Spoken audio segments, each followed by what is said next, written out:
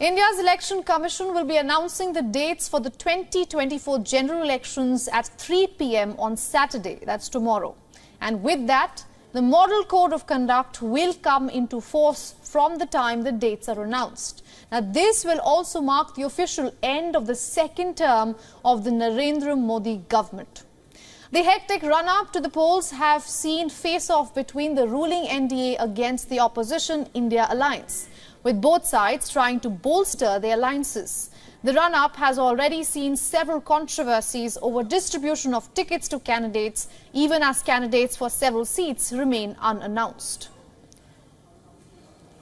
Besides the general elections, the Election Commission is set to announce elections for state assemblies in Andhra Pradesh, Odisha, Arunachal Pradesh and lastly Sikkim.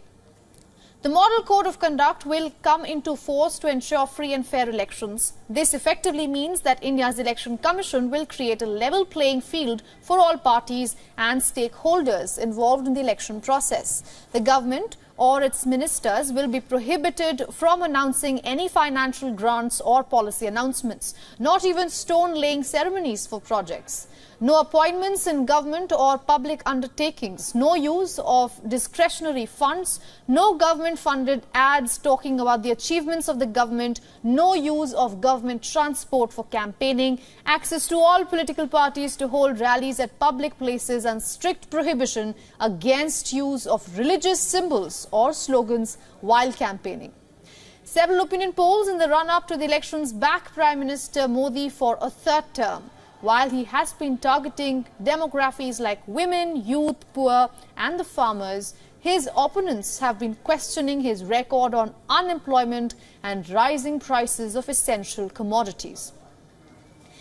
At close to 1 billion voters, India is the world's largest democracy, bigger than Europe and North America put together.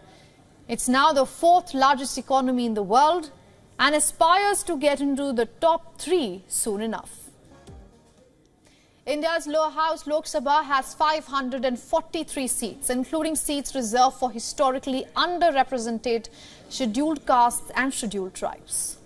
For all the latest news, download the WION app and subscribe to our YouTube channel.